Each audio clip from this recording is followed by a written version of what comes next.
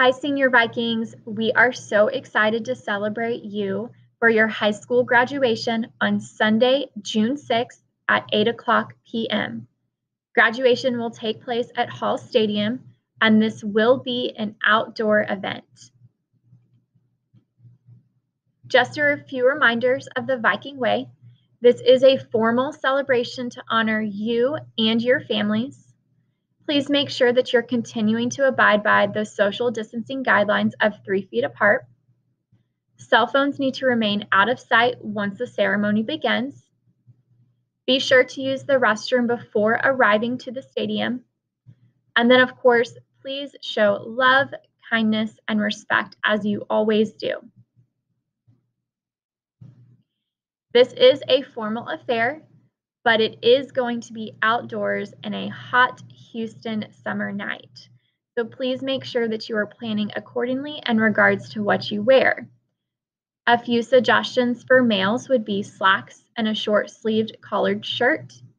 A suggestion for females would be a light sundress and sandals. No heels will be allowed on the turf. No purses or bags will be allowed either, so make sure you are leaving these items with your relatives. Here is a map of the stadium and parking. When you are arriving to Hall Stadium, if you have a last name A through L, you'll enter through the Hurricane Lane entrance, park in this guest parking lot, and then enter through the home side. If you have a last name M through Z, you will enter through the Trammell Fresno Road entrance, park in this guest parking lot, and then enter through the visitor side. We will email this map out so you can prepare ahead of time. Please arrive to Hall Stadium no later than 6:45 p.m. to ensure that you have enough time for your wellness screening and check-in. If you have a last name A through L, you will enter through the home side. Last names M through Z will enter through the visitor side. When you arrive to Hall Stadium, your gown should be draped over your arm upon check-in. You will check in with your campus staff at the designated gate entry. At the check-in table, you will receive your name card, then proceed to a seat. After you have checked in, you will then put your gown on and zip up. Before the ceremony, you will be seated in the order in which you arrive. Follow the directions of the staff member at each row. Please stay in your seat, which was sanitized prior to your arrival. The staff member assigned to your row is there to assist with any questions that you may have. During the ceremony, be a respectful audience member. Be attentive of your row leader. They will provide directions on when to stand to walk to the stage. When you walk to the stage, please bring your name card to the podium and hand it through the plexiglass shield. After you receive your diploma cover, please move your tassel and walk down the center aisle in 2 lines to take your photo.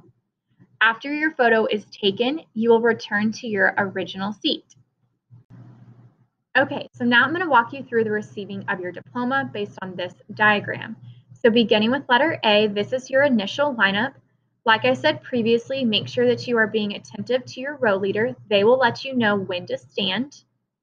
When you are ready to exit your row, if you are on the home side, you are going to exit to the right. If you are on the visitor side, you are going to exit to the left. As you are walking to the stage, make sure that you are aware of the markings on the ground to remain 3 feet apart. When you are ready to receive your diploma, you will hand your name card to the name caller through the plexiglass partition. Once your name is called, you will then receive your diploma cover. Once your diploma cover is received, you will walk down the middle aisle to the photo station. Please make sure that you go to your designated photo station based on the home or visitor side. Once you've taken your photo with your diploma cover, you will then proceed back to your original row and original seat. Your row leader will be there to guide you. Here are some visuals for you as well. So again, you're going to line up with your name card. Please don't forget that. You're going to hand your name card through the plexiglass, and then you will receive your diploma cover once your name is said. After the ceremony, you may participate in the school song. You also are allowed to throw your cap up during the school song at the blue. So when we say red, white, and blue, you will throw your cap. You will need to exit the same way that you will need to exit the same way that you came in to meet your family and friends in the parking lot. After graduation, we will host diploma pickup.